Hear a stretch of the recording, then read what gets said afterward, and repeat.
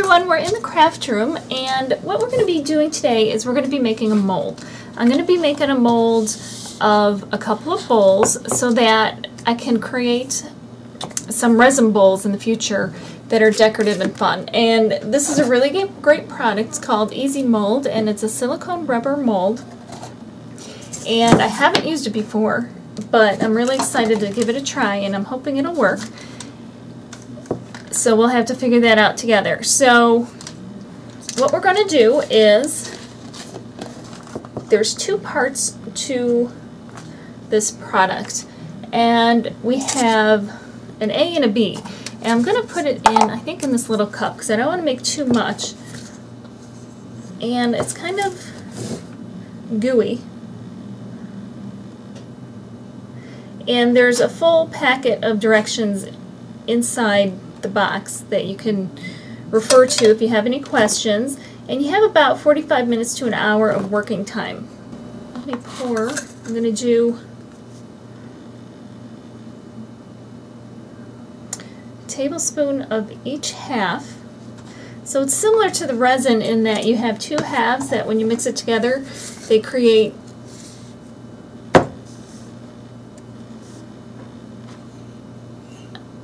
compound that hardens on its own. And then we're going to do the same with the part B, and this is a really cool blue. How cool is that color? So I'm going to take a tablespoon of that as well and put it in the cup. I'm going to scrape it all out, and then you're going to mix, and you're going to mix until you get a uniform color and there aren't any more stripes or anything in there, and both colors have completely blended. And what we're going to be doing is I'm going to, on the inside of one and on the outside of the other, I'm going to create a thin mold. And I'm going to have to do 3 or 4 layers of this, and I have to allow an hour between each layer before I can add another layer. And I'm going to do the inside of the yellow and the outside of, or I'm doing the inside of the pink and the outside of the yellow. And what I'm going to do, I think, is just kind of pour it down a little bit on here. And it's going to, I'm sure it's going to spread and run, but I'm hoping it'll at least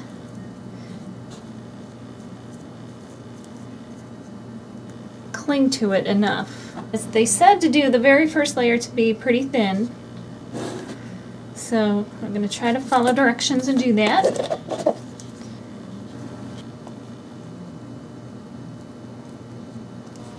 I've added additional layers to the molds, and I still have to finish the inside of this one, but I wanted to show you because I was having a really hard time working with this product, but I think I kind of have it down now.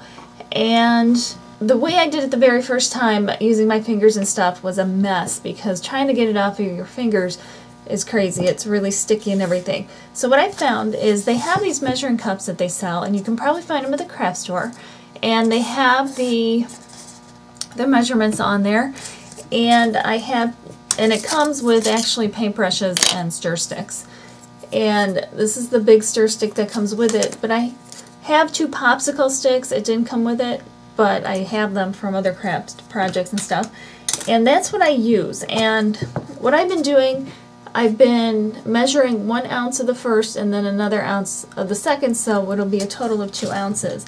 And that seems to be the best way for me so far. All I do is I scoop a bunch out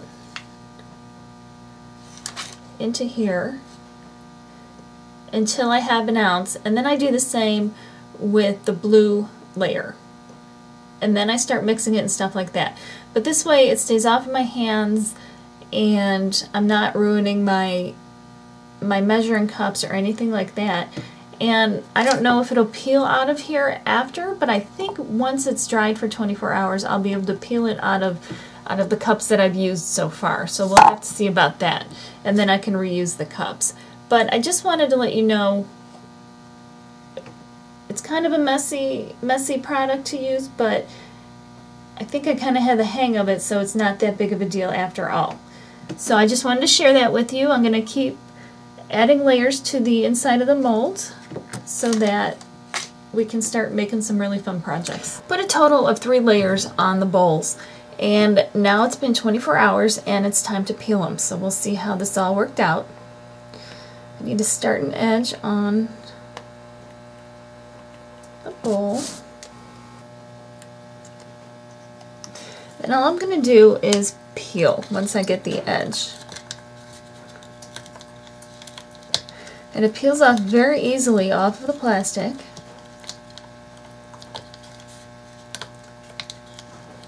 And I'll go around first and then I'll peel off the bottom. And there's the top of our bowl. Now it is kind of, you know, soft and stuff like that, but what I can do is I can fill it maybe with rice or something like that to give it a little bit of weight, and it'll keep the shape.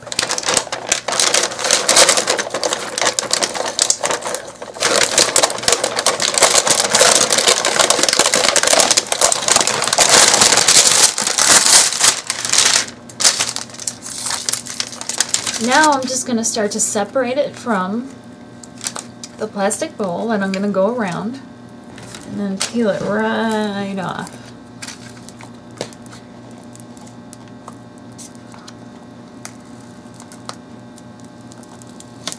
So here it is, and it is kind of soft but inflexible, which is okay. And what I can do is I can place this right back into the bowl if I want it to be rigid, and it'll give it support. And then I can fill it up with whatever I want, you know, on the outer edges of it. And then I would be putting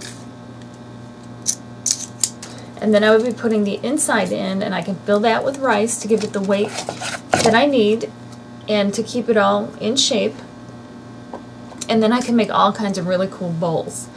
So I'm really excited. So you're going to start seeing some bowls coming out of my craft room. And here's another thing. Here's the plastic cups that I use to mix the molds, the silicone mold, and don't throw them away because you can reuse them, because this stuff will peel right off of it because it's plastic and it has set.